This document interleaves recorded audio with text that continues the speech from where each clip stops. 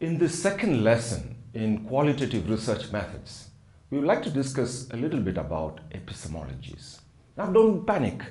Epistemology seems to be a heavy word, but we will break it down. In fact, in research method course, you will come across a lot of terms. Every discipline has its discourse, we say. It has a set of vocabulary that we need to become familiar with. As we become familiar with the vocabulary, we become familiar with the concepts that are attached to them. So let us start by defining what is epistemology. And then we will talk about different types of relevant epistemologies for research. Then finally, we would end by making a distinction between qualitative research and quantitative research.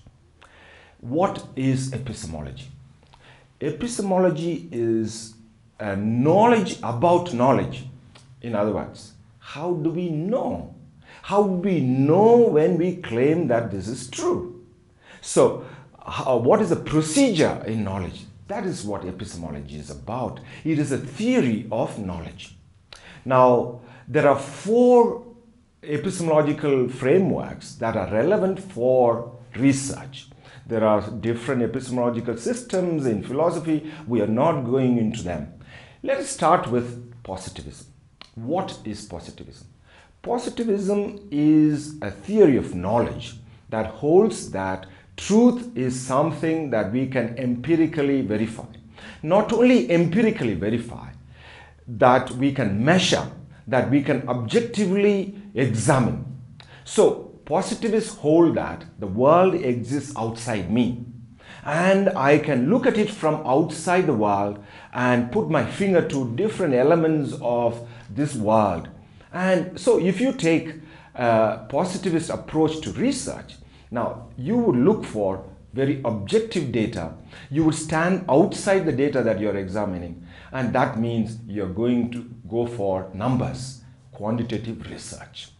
Now, if you take a social constructivist approach, now in the history of philosophy, social constructivism actually developed as in opposition to positivism.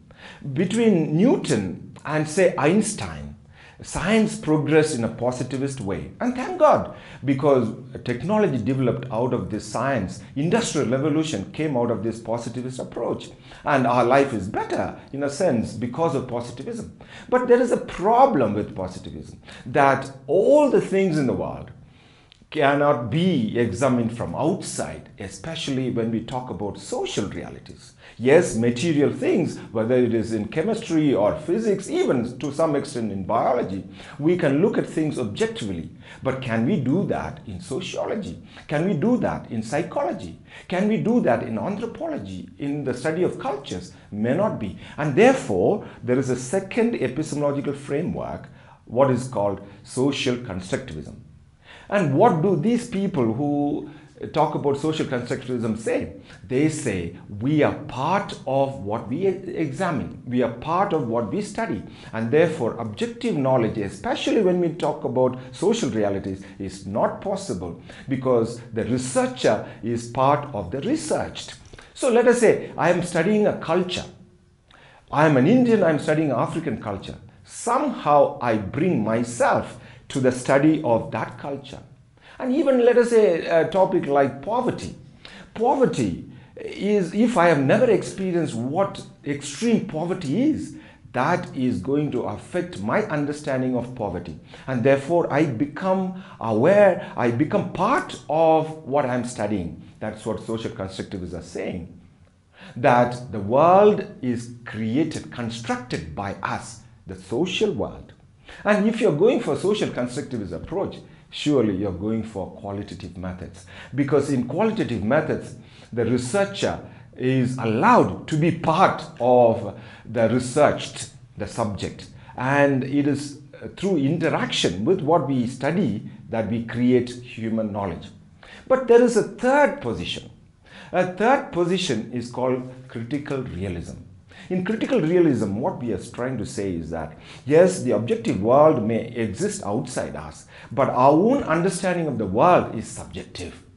That means we need to be, yes, it is realistic, the world is real, it is not everything is constructed, but the way I perceive I put myself to it, and therefore I have to be critical of what I am studying. And therefore, critical realism encourages mixed methods of study, quantitative as well as qualitative.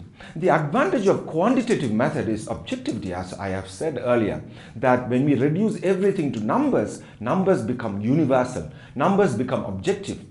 We cannot say there are African numbers, Asian numbers, or European numbers. Numbers are numbers. And that is the advantage of quantitative methods.